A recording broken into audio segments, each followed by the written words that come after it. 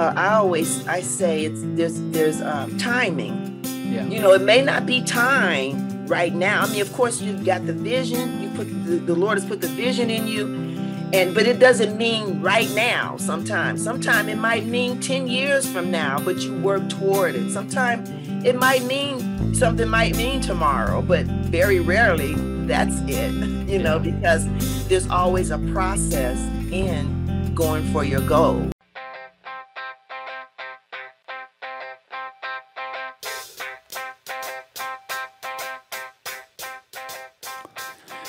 Please be so kind to support us by clicking the like button and subscribing to our channel to be notified of all future content.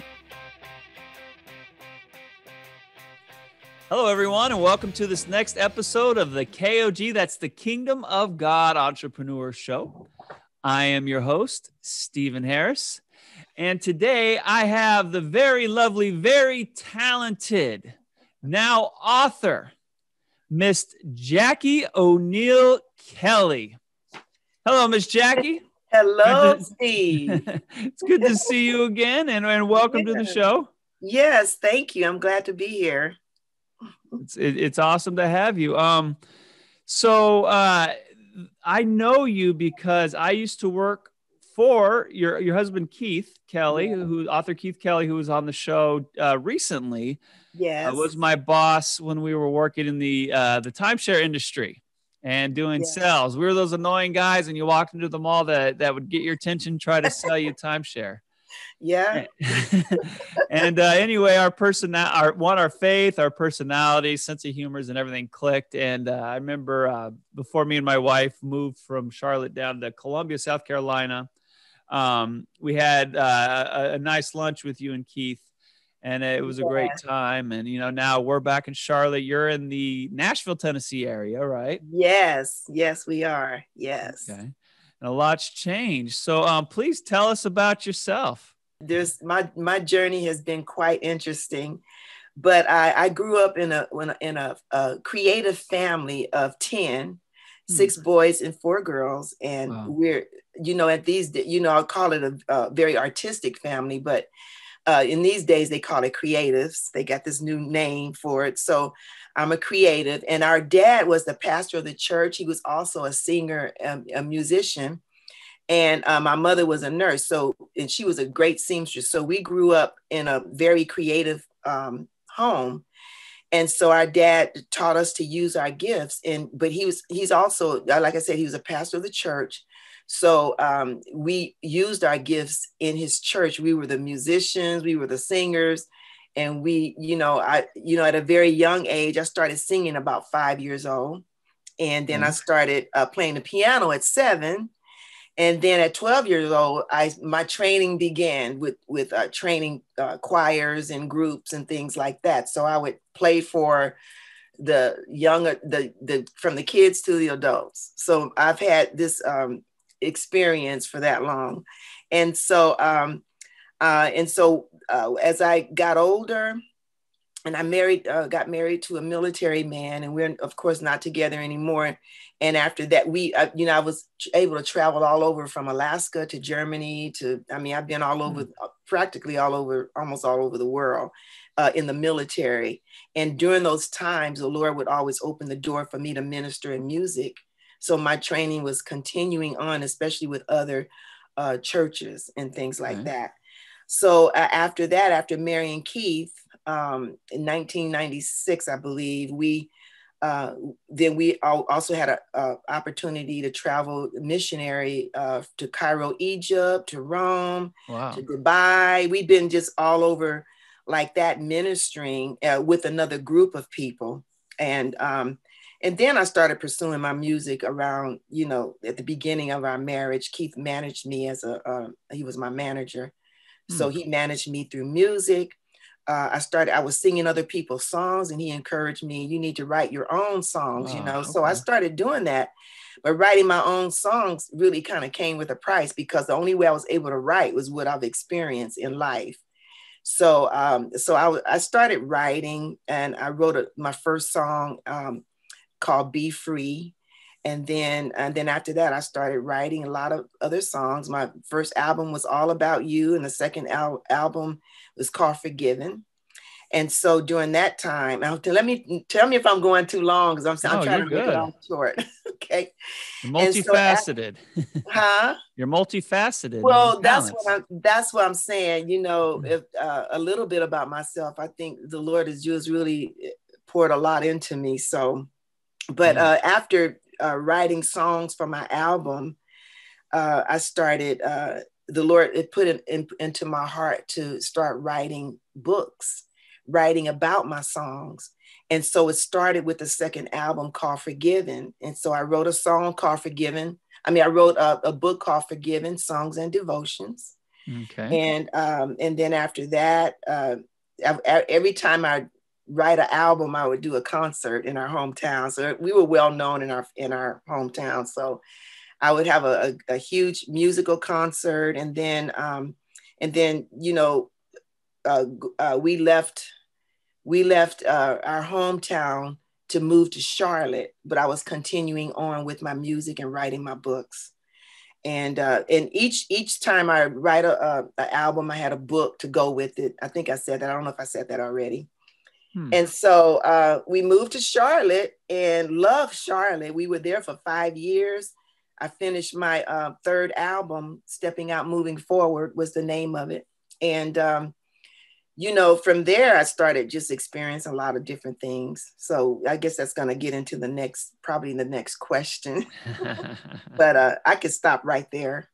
Okay. Well, the next thing I was going to bring up was what events led you to this point, but you kind of gave us a snippet in that, because Right. the book that you have now is Stepping Out, Moving Forward, Songs and Devotions. It's obviously Yes. based on the most recent album, right? Yes. Yes. So please It was, tell us about it, like what yes. inspired it, the stories behind it, and why you Yes. thought not the music's just not enough. We got to add the book to it as well. Exactly. It works together. So the Stepping Out Moving Forward is it's the second series. Okay. I was telling you about the Forgiven songs and I was Forgiven album, which I wrote a book called Songs and Devotions on that. Mm-hmm.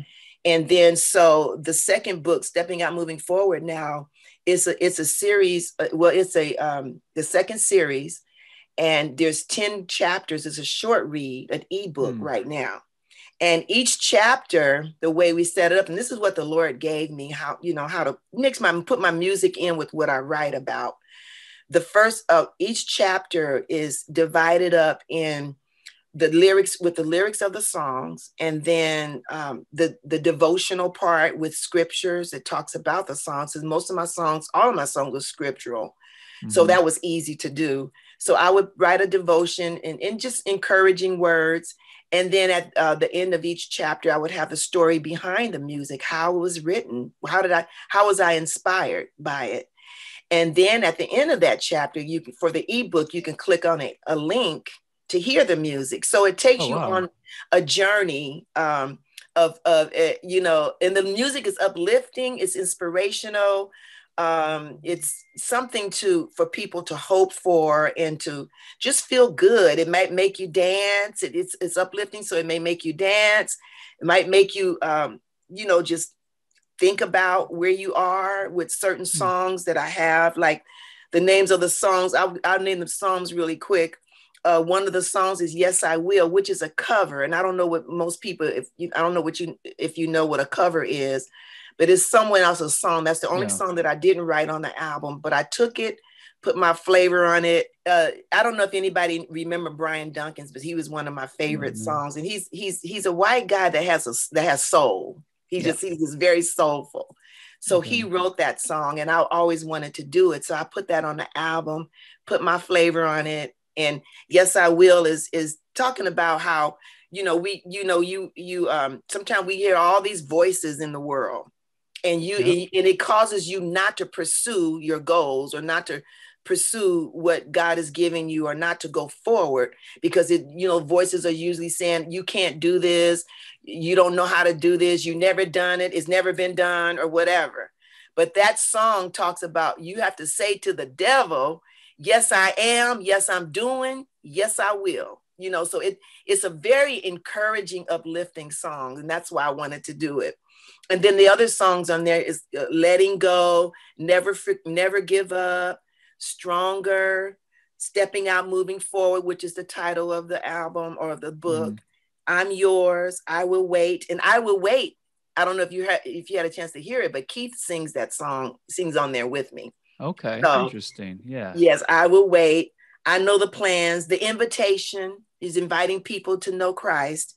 And then One Way. And all of these songs I wrote. And then there's a dedication at the end of it about my mother. We just lost my mom October 31st of last year, the 20 of Sorry 20. to hear that. Okay. Yeah. I remember Keith letting me know, when around the time it happened, but yeah. Yes. Well, I wrote a chapter about her while she was alive. I mean, I've had this book in my computer for about 3 or 4 years, and because of the pandemic, I was able to finish it. So, yes. Wow. So that's what the book is about, and it's very exciting. I'm excited about it. Oh, and the print book is going to be released pretty soon. Okay. Well, thank you for sharing. Now, the whole purpose of the show is finding people who, again, are for the kingdom. They're sold out to what God has them here on this earth for, and they're entrepreneurs. You obviously are living that, right? You're not just one who's like, my job is to be in corporate America. And, you're actually stepping out with the creativity God's giving you. Yes. To share a product with the world. In this case, the product is 3 CDs currently, right? Yes. And 2 books up to this point, 2 right? books. Yes. Okay. Now, of course, we call ourselves starving artists. So you're going to have those times, but God has been really good, how he's kept us, and especially during this time. So I always wanted to do, all this time, in my previous life, I've always worked for somebody. I always had to, follow their rules and everything. And I never liked it, but sometimes life forces you to have to do that. Yeah. And sometimes you have to do it for a little while you're working on your own thing to make that transition. So that's where we're kind of at right now. So. Yeah, no, I understand. And the Bible tells us we have to work or we don't eat, right? That's right. And personally, I like having an income, having my own place, supporting my family, something convenient about being able to afford food and to travel to see family members. I kind of like those things. Of course. And, if I have to work for someone else, so I'm with you. Yeah.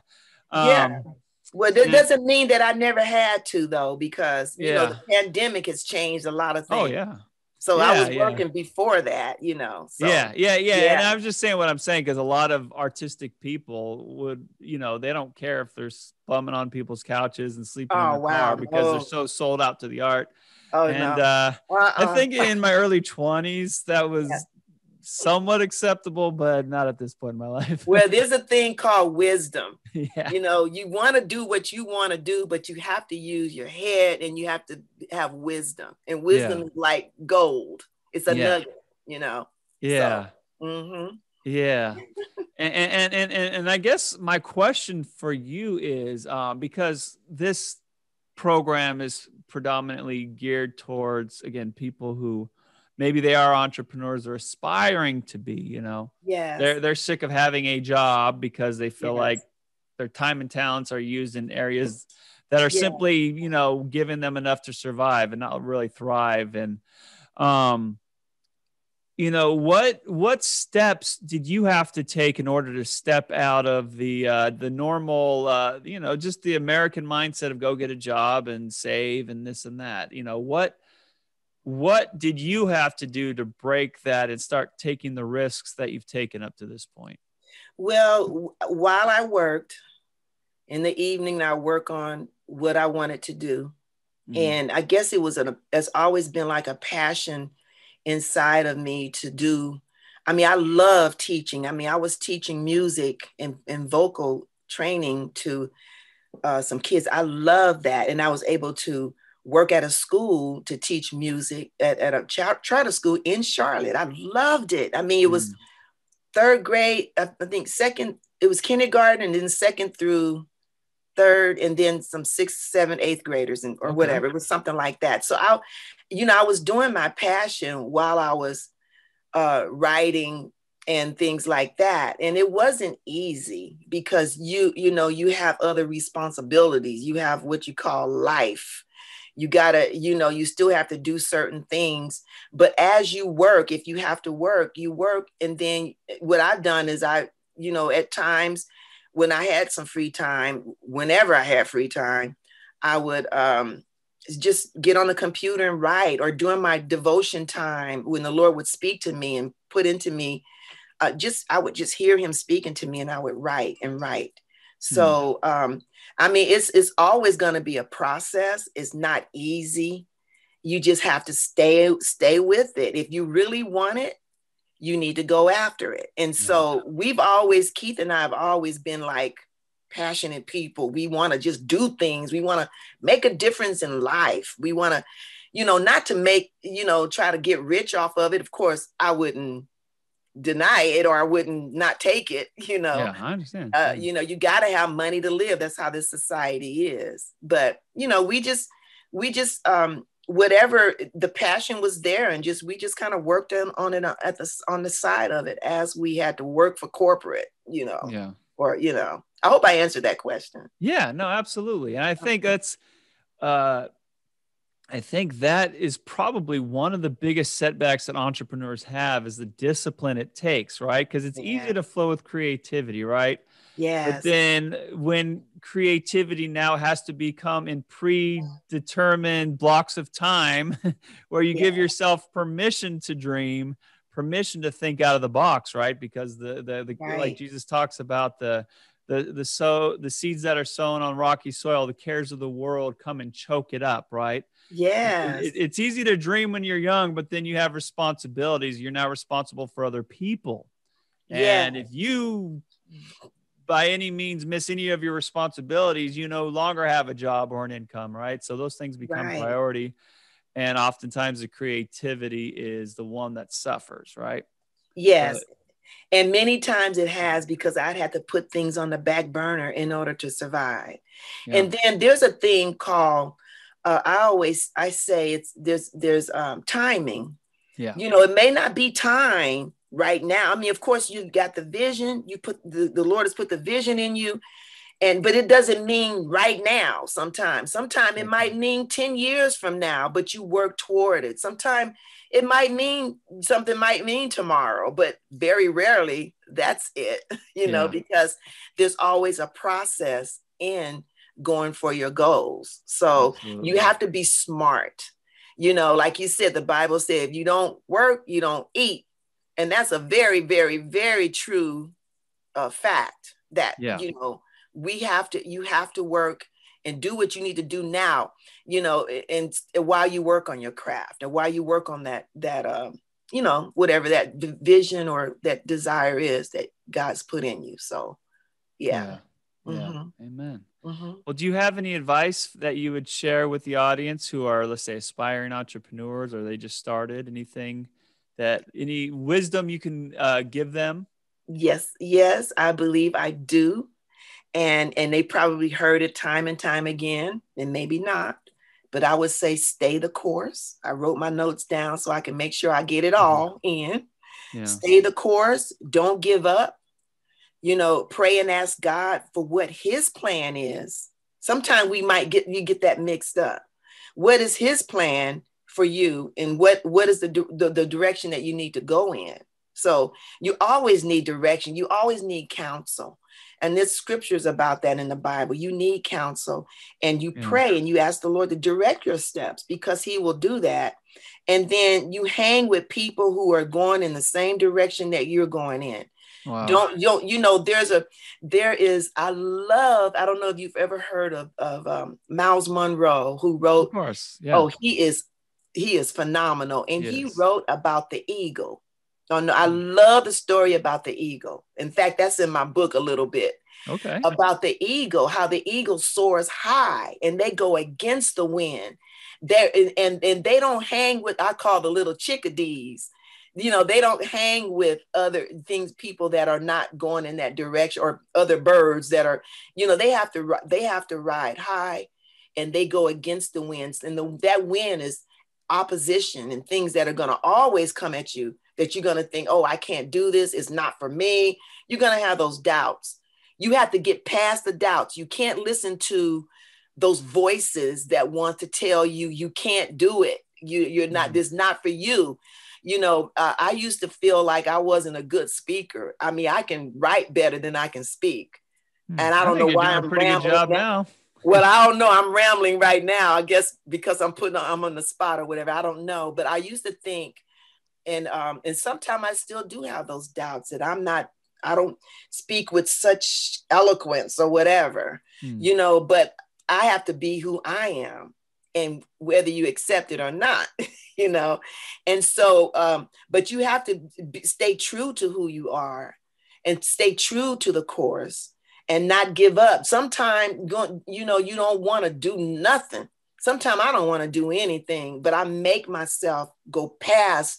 Once I go past that, not want to do, and once I start doing it, oh, it's not so bad. Now I'm rolling, Yeah.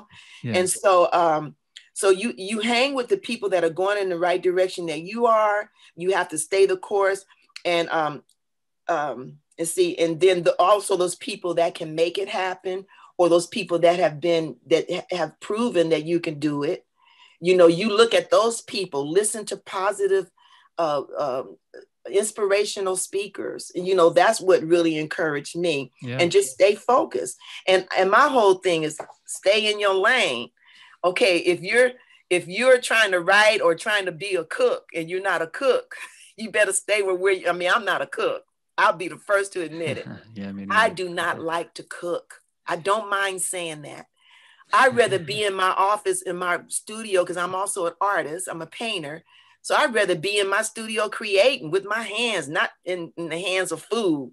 Maybe I need to change, probably, but that's not my lane. And Keith finally got it. And sometimes I don't think he still got it. He still have it.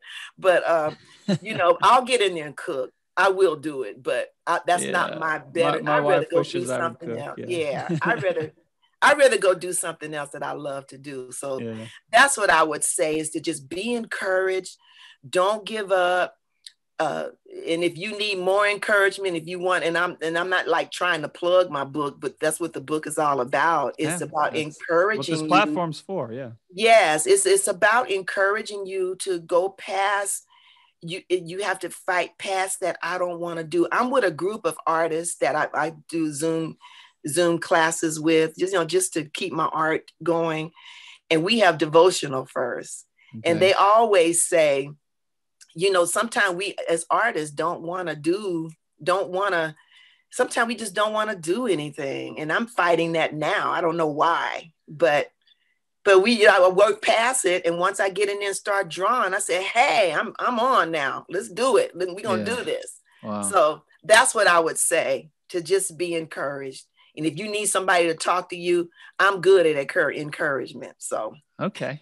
Well, we're definitely going to have the link for your book below for people. And, we can add your contact information as well. Thank you. Thank you. Yes. Now, before we close out, was there any final words you had for our audience, or anything you wanted to share? Well, no, I just, I know that during this pandemic, I would say this, maybe I can talk a little bit about that, as during this time, it's been such a weird, like last year was just so weird. I could not wait until 2020 was over, because it seemed like every other day you hear bad news, or, I lost my mother. I lost, and it wasn't due to COVID. So I can say that she was 91 years old, and she was like a patriarch of our family, her and my dad. My dad died when I was 20 years old. Okay. And my mother stayed with us at my age now, which I won't say.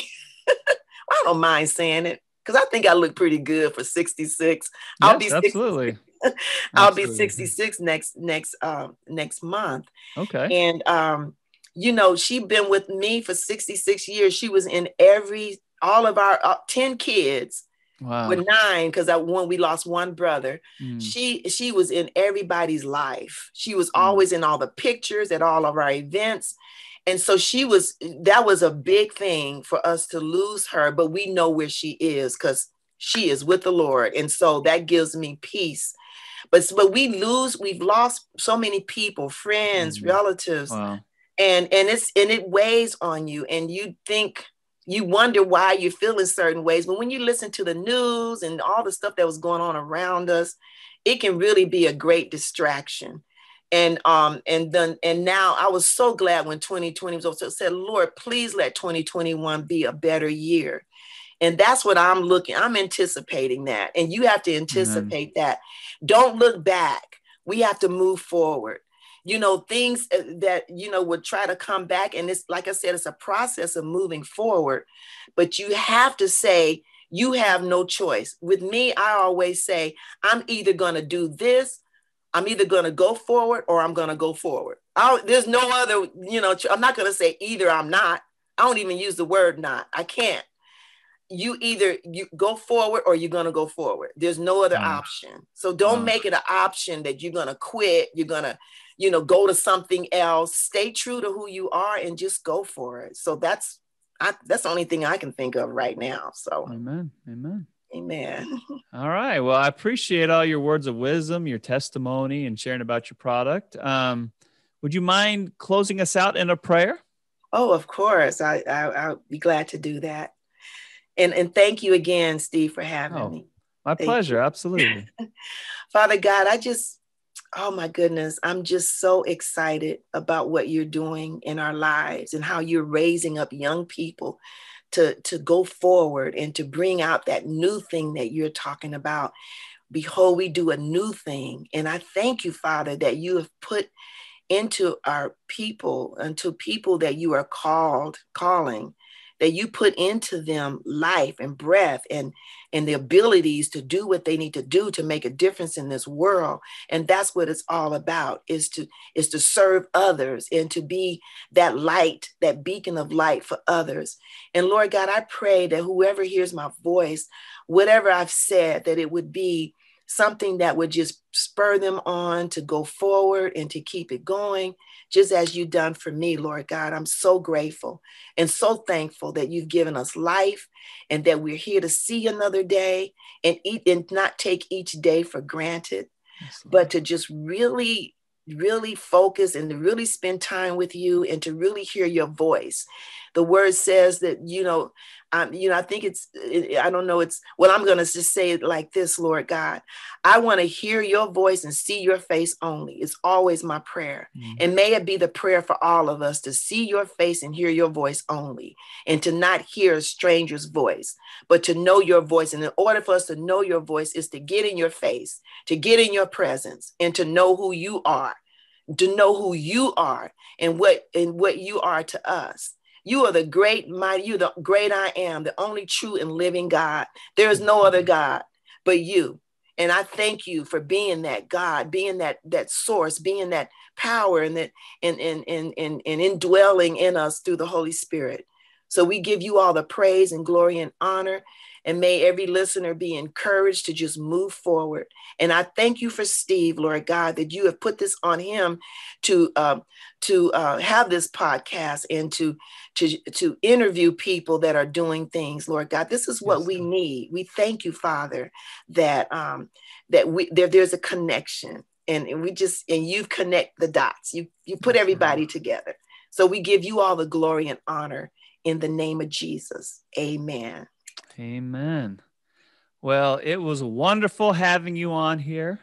Thank you so much. What an honor and a blessing it was to have you here today. Oh, yeah. And I hope that we'll be able to continue these conversations in the future as new projects come and, synergy and things like that. Doors open up for all of us to, be able to involve one another in whatever events and things God is doing. Amen. Future. That sounds good. Thank you so much, Steve. I had fun. I'm hyped up now. Amen. Amen. I appreciate that. Okay. And to you all in the audience, thank you for tuning in to this episode of the KOG Entrepreneur Show. As always, I want to remind you that the kingdom of God is within you. So be blessed, and we'll see you next time. Amen.